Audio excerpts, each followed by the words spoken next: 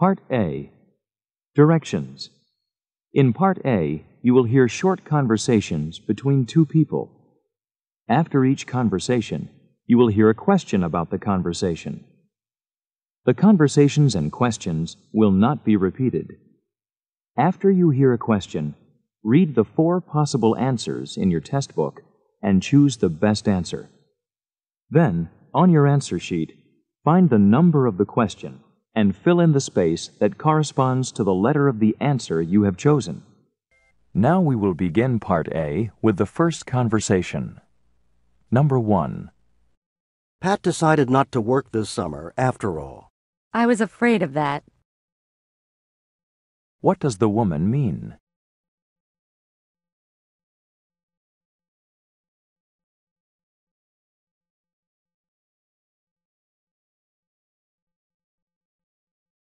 Number 2. I didn't understand today's chemistry lesson very well. Neither did I. What does the woman mean?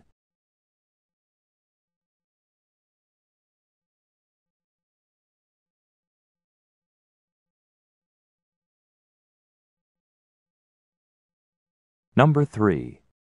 How do you like the soup? Kind of thick, isn't it? What does the man say about the soup?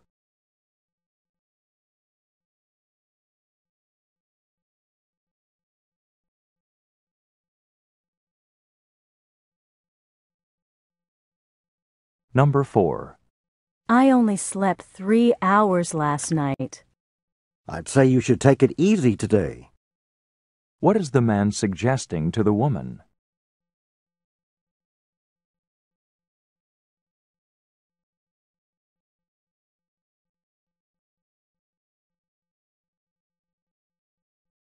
Number 5. Where can I have this tire fixed? Isn't there a service station nearby? What does the man imply?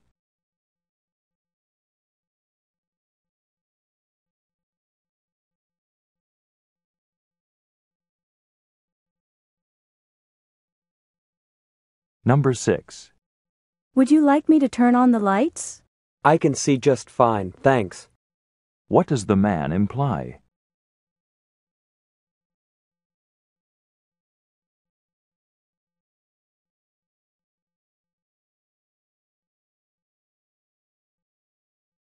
Number 7. Do you think I'll be able to find the book I need for math class? If they're not all sold out. What does the man mean?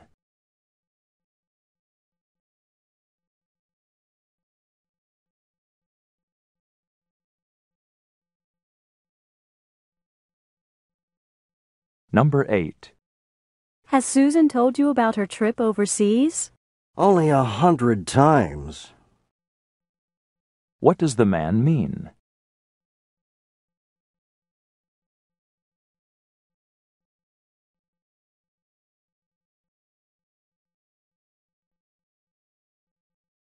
Number 9. What should I do with this pile of books? Oh, just leave them on the circulation desk and we'll shelve them in the morning. What are the speakers doing?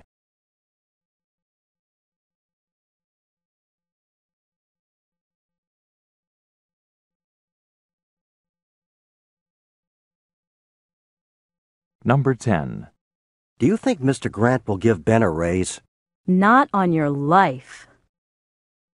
What does the woman mean?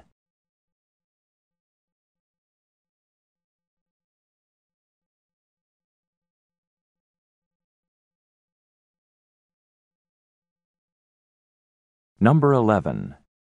Excuse me, can you tell me where the nearest bank is? Try asking at the gas station on the corner.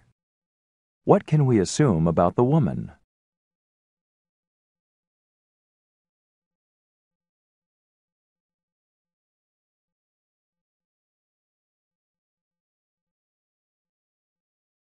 Number 12. The new cabinets came in today. Oh, so you did send for them after all. What had the woman assumed?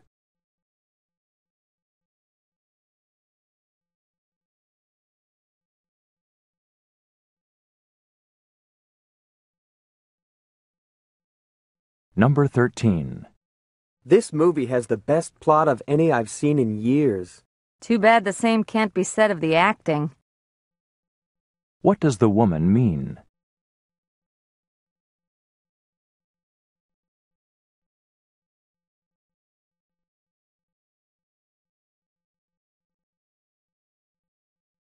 Number 14. If the rain doesn't stop soon, we could be in for some flooding. I'll say. What does the woman mean?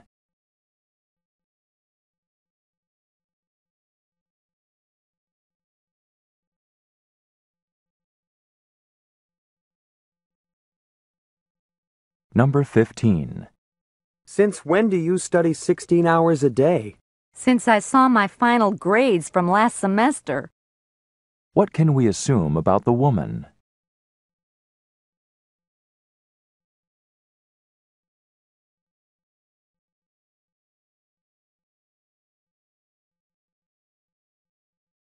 Number 16.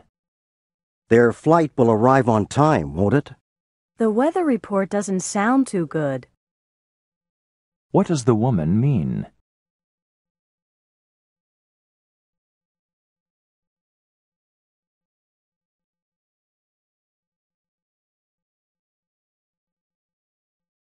Number 17.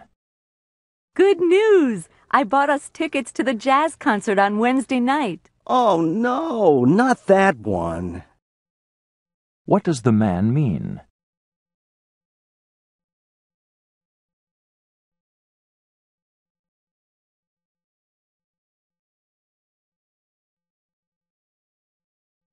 Number 18. George sure seems excited about playing on the basketball team. I wish he felt the same about his studies. What does the woman imply about George?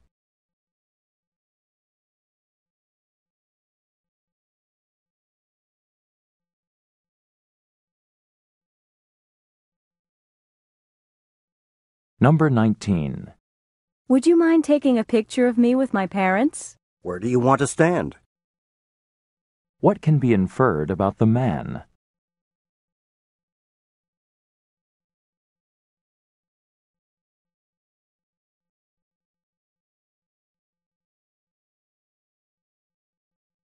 Number 20. Too much is going on today, and I'm starting to get confused. I can see that. You've lost your car keys 3 times already. What does the woman mean?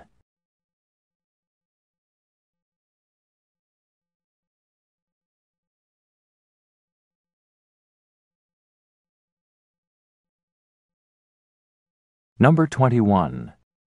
Did you hear about the extra paper we have to write for Dr. O'Dowd's class? I sure did.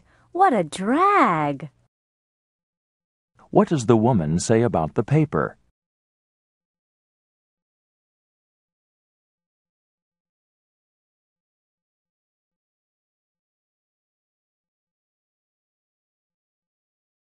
Number 22. I've been waiting to see the doctor for over an hour now. What's going on? He had an emergency call this morning and he still hasn't caught up on his appointments. What does the man mean?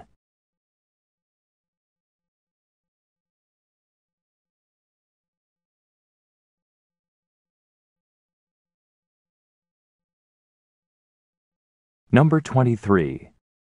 I'm going to go shopping this afternoon. Stop in at the music store. They're having a big sale. What does the man mean?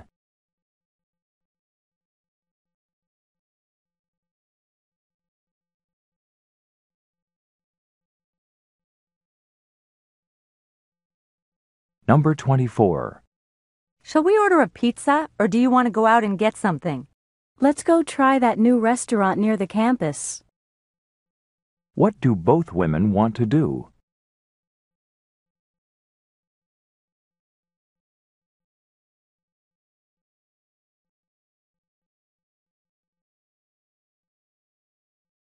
Number 25. Let's not forget to roll up the car windows. It's not supposed to rain, you know. What does the woman mean?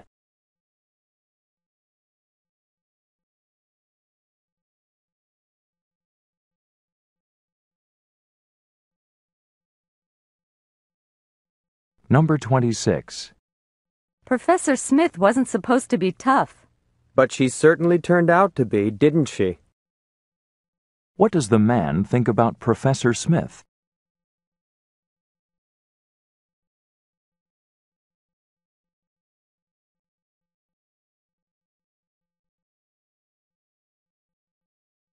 Number 27. I can't remember how long our final paper is supposed to be.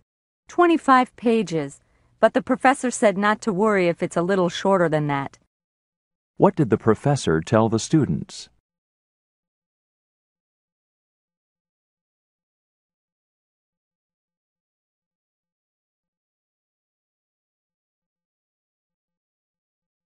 Number 28. Boy, is Greg ever in a bad mood today. If I were you, I'd steer clear of him. What does the woman suggest the man do?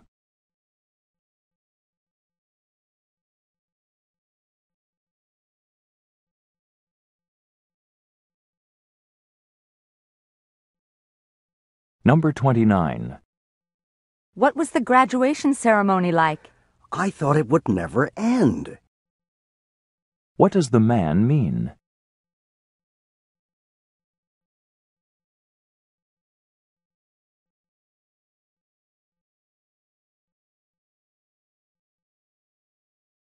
Number 30. Do you think Mary would like some more coffee? Well, her cup is empty. What does the woman imply about Mary?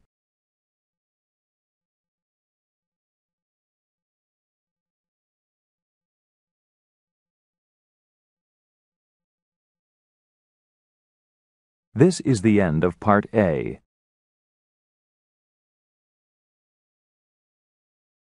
Part B.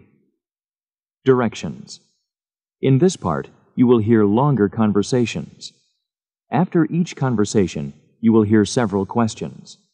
The conversations and questions will not be repeated. After you hear a question, read the 4 possible answers in your test book and choose the best answer. Then, on your answer sheet, find the number of the question and fill in the space that corresponds to the letter of the answer you have chosen. Now we will begin Part B with the first conversation. Questions 31 through 34. Listen to the following conversation. What can I do for you? Well, I've broken my glasses, and I wondered if you could fix them here for me. Well, let me have a look at them. They're broken pretty badly, actually. I don't think they can be repaired. I was afraid of that. Well, I suppose I should choose new frames then. Yes, that would probably be the best idea. Have you looked at any of ours yet? Yes, a little, but I haven't seen anything I liked so far. Well, if you don't see anything you like here in the office, we can always order frames for you from one of our catalogs. I suppose so. But if I find frames I think I like in one of your catalogs, am I obligated to buy them after you order them? I mean, what if I don't like them once I actually try them on? That's no problem. If you aren't satisfied with the frames we order, we just send them back to the company we ordered from, and you can try again. Okay, well, let's have a look. Number 31. Where does this conversation take place?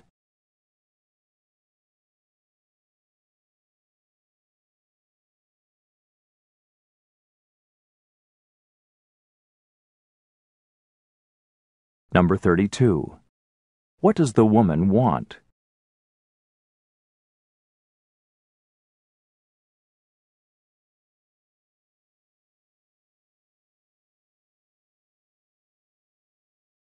Number 33. What does the man advise the woman to do?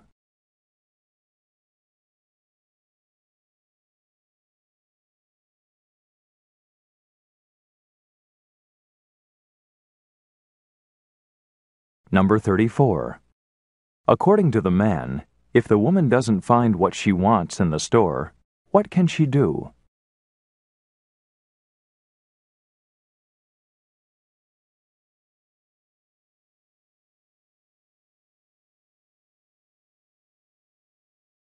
questions 35 through 37. Listen to a conversation between two students about selecting courses. Have you chosen your options for interdisciplinary studies yet? I've just turned mine in to the registrar's office, but the deadline is tomorrow by 4 p.m. What do you mean? I've already pre-registered for that course. We did it together, remember? Yes, but did you select your options? The course is 1 semester, but you have to take 4 different mini-courses within that time. That's news to me. But it sounds interesting. Where do I find a list of the choices? I got mine in the mail a week after I pre-registered for the course. Why don't you come to the library with me and I'll make you a copy? There are 10 different options and a required reading list. Okay, thanks if it's not too much bother. What are you going to take for the first 4 weeks? Well, there's really no choice for the first 4 weeks. Everyone attends the interdisciplinary lecture series Tuesday afternoons and study discussion groups on Thursdays. This is to give us all the same basic information. But in the second session, I want to take art history, then literature in the last session. Well, I'm really glad you mentioned this. I need to get that list and make some decisions. You've probably started reading already, right? As a matter of fact, that's why I'm on my way to the library. Number 35. How does the man react when he first hears about the deadline?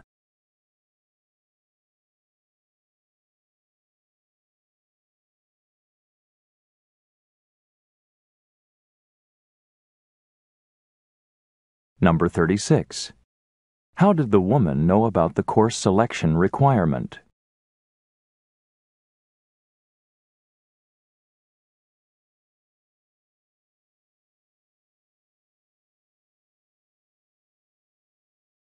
Number 37.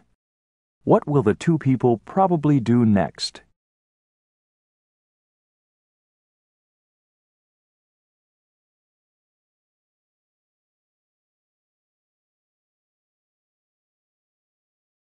This is the end of Part B.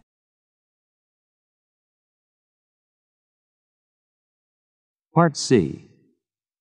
Directions. In this part of the test, you will hear several talks. After each talk, you will hear some questions. The talks and questions will not be repeated. After you hear a question, read the 4 possible answers in your test book and choose the best answer. Then, on your answer sheet, find the number of the question and fill in the space that corresponds to the letter of the answer you have chosen. Now we will begin Part C with the first talk. Questions 38 through 42. Listen to a talk given by the leader of a hiking club. Before we ask how many of you will be going on the wilderness survival hike, I'd like to review the guidelines for winter safety. If you ever get lost in the woods, the first thing you should do is sit down and collect your wits. Make a camp and prepare a signal, and wait for rescue to come to you. Once you are situated, there are other things you can do to cope while stranded in the wilderness. First of all, try to locate a source of water. You can go a month, if necessary, without food, but only about 7 days without a drink. Anytime your lips feel dry, you need water. However, never eat snow to quench your thirst. It will counter dehydration, but in melting the snow, your body loses precious heat, and the deadly effects of hypothermia are accelerated. You can fight hypothermia in other ways, too. Even if the temperature is in the 50s, uncontrolled loss of body heat can be fatal. Cover your head, and thus reduce your heat loss by half. Dress as warmly and with as many layers as possible. Get out of the wind and stay dry. Keep active, but avoid perspiring. Water conducts heat away from your body 240 times faster than air does.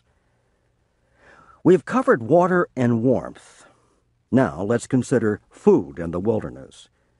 Don't eat potentially dangerous plants. These include all types of mushrooms and other fungi, beans, and bulbs. Also, any wild berries that are either red or white should be avoided. As a precaution, be sure you have packed plenty of packets of dehydrated food to tide you over in an emergency. Okay, we don't anticipate anyone getting lost, as you are all going out with experienced guides. Let's see a show of hands of those of you who plan to join us on the hike. Number 38. According to the speaker, what is the first thing to do if you get lost?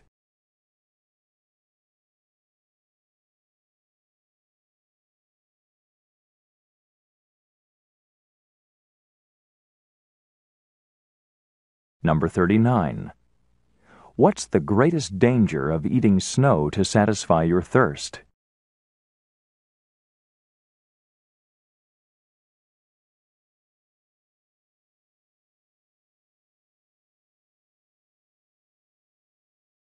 Number 40. According to the speaker, what is the best way to reduce body heat loss by half?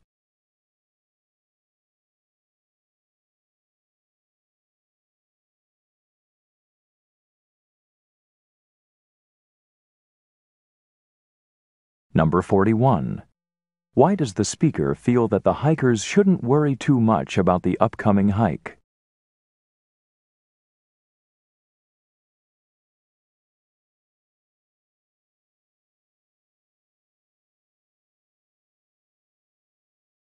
Number 42. How will the speaker know who wants to join the hike?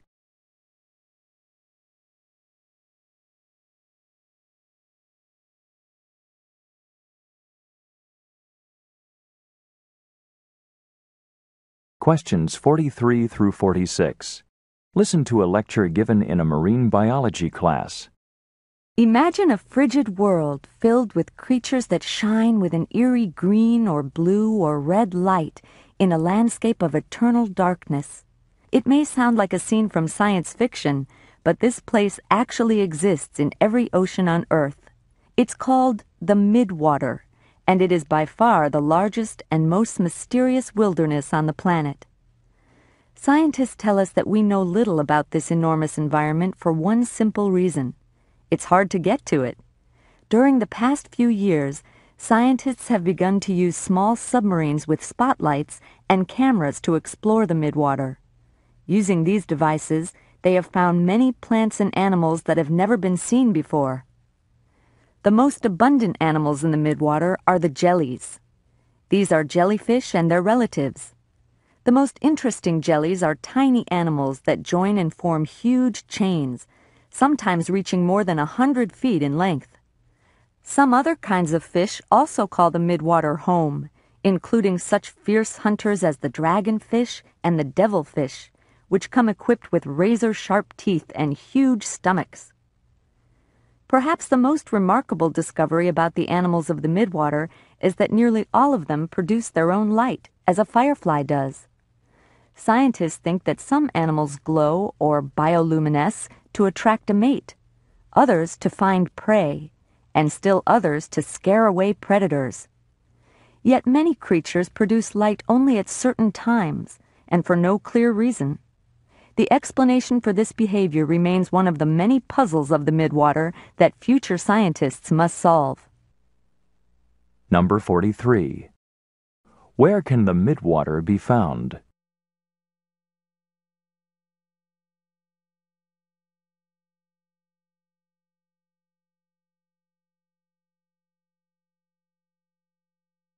Number 44. According to the speaker, why are the small jellies interesting?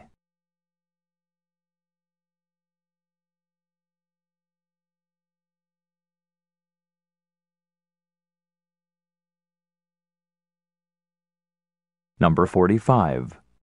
According to the speaker, why do we know so little about the midwater?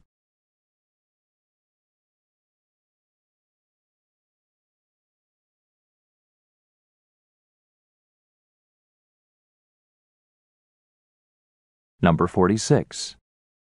According to the speaker, what is one characteristic of midwater animals that is not yet completely explained?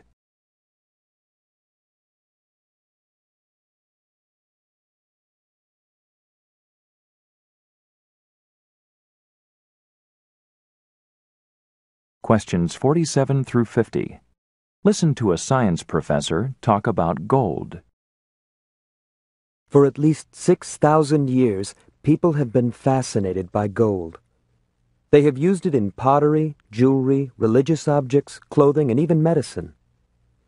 In ancient times, it was also molded into magnificent death masks for kings and other royalty. Gold has been valued through the centuries because of its beauty and indestructibility. It does not tarnish or discolor, and it resists corrosion. Gold is also quite soft and easy to work with.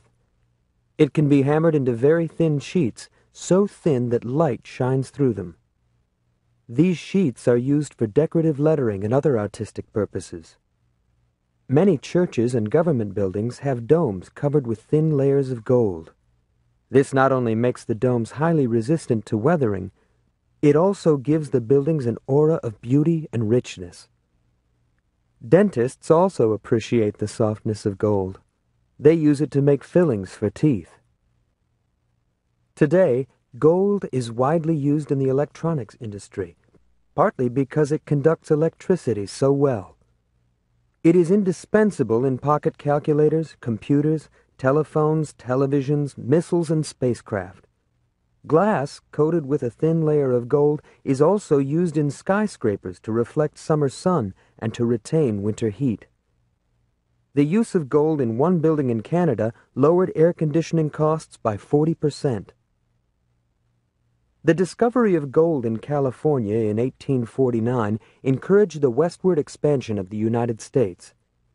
Large gold discoveries in other countries have also resulted in new settlements and increased exploration. Gold has even brought development to the Arctic Circle, where the most northerly gold mine in the world exists. This mine yields $100 million in gold annually. Gold exploration continues all over the world. Who knows where the next rich source of gold may be found? Number 47. According to the speaker, why has gold been continuously popular for 6,000 years?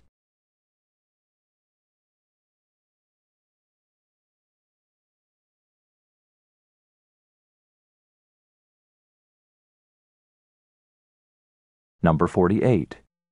Why does the softness of gold make it so useful?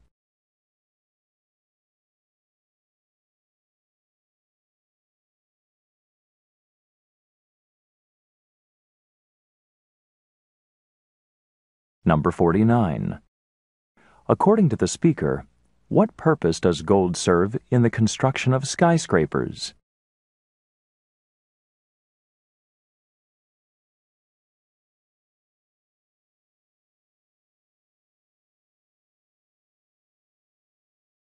Number 50. According to the speaker, what often happens to an area after gold is discovered?